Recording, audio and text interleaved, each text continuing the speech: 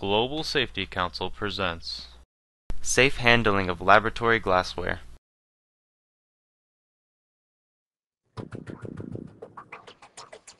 Where would we be without glass? A material that's been refined across centuries of invention and reinvention.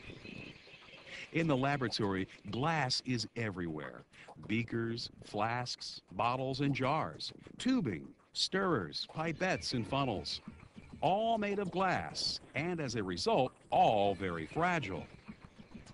If glass is bumped or dropped, or if too much pressure is applied to it, it can crack or even shatter, and then we have an accident on our hands. Some glassware-related accidents may not require much more than a Band-Aid, but others can mean a lot of blood and a doctor's needlework.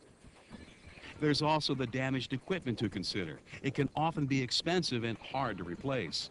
And in many cases, the potential of contamination from the materials in the container is something we have to worry about as well.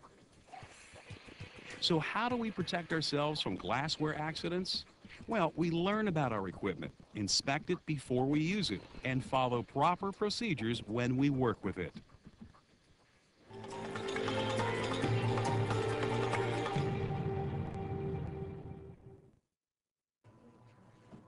Each piece of laboratory glassware is made for a specific purpose, and it's important that we use it only for that purpose.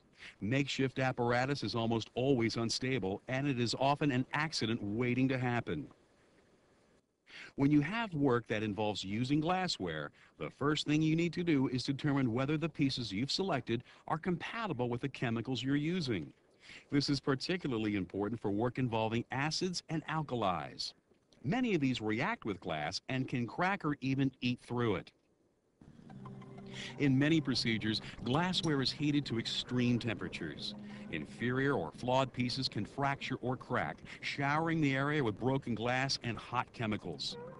Never use glassware in vacuum operations or gas-producing reactions unless it is specifically designed for these processes.